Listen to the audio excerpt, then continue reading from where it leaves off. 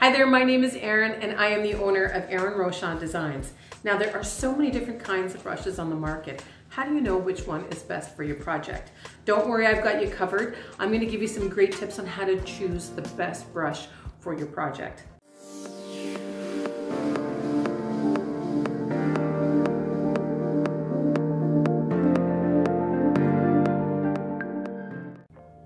Now before I even start talking about my 3 tips, let's talk first about brushes and what kind are available for most of your DIY projects. So essentially there's 2 kinds of brushes. You're either going to use a natural bristle brush, which are these guys right here, and as you can see they're a little coarser, or you're going to be looking at using a synthetic brush. So these guys are just a little bit softer. Now these are both really great brushes, but it's really going to depend on a couple of things which one you decide to use. So first thing that you want to consider is the kind of paint that you're using. Now you must know there are so many different kinds of paints on the market. There are chalk paints, there are mud paints, there are all-in-one paints, and there's melt paints. To make it a little bit easier, let's break it down by the kind of paint that you're using. So for all-in-one paints, I usually recommend using a synthetic brush. The nice thing about the synthetic brush is that it's really soft, so it's going to leave minimal brush strokes and really leave a smooth finish. I never look at using a natural bristle brush whenever I'm using an all-in-one paint because it's much coarser, it's going to leave more brush strokes and texture, and I don't want that for my all-in-one paint.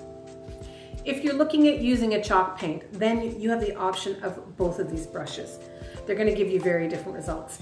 If you're looking to have a lot of texture and a lot of brush strokes, then you want to make sure that you're using a natural bristle brush.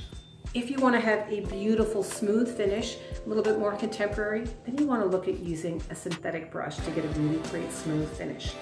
With melt paints, typically you are looking at using a natural bristle brush, but if you love the feel of a synthetic, you can also use that as well. Getting the right size of brush for your project is so important. Nobody wants to be spending their time painting a 9 dresser drawer with a 1-inch brush. It's going to take you forever.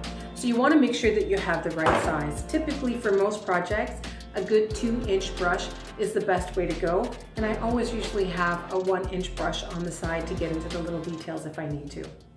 My very last tip when you are looking at choosing a paintbrush is that it is so important to make sure that you get yourself a good quality paintbrush. Do not use a really cheap paintbrush or an inexpensive one because it will impact the look of your furniture. I really believe that it's important to have the best tools to get the best results when you are looking at doing any DIY projects. And that's it. I hope you found this video helpful. If you want to find out what some of my favorite paintbrushes are to work with, just take a look below in the description and you'll find some of my favorites. Make sure to like this video and subscribe because I'm going to be having a lot more really great content coming at you. Happy painting and see you soon.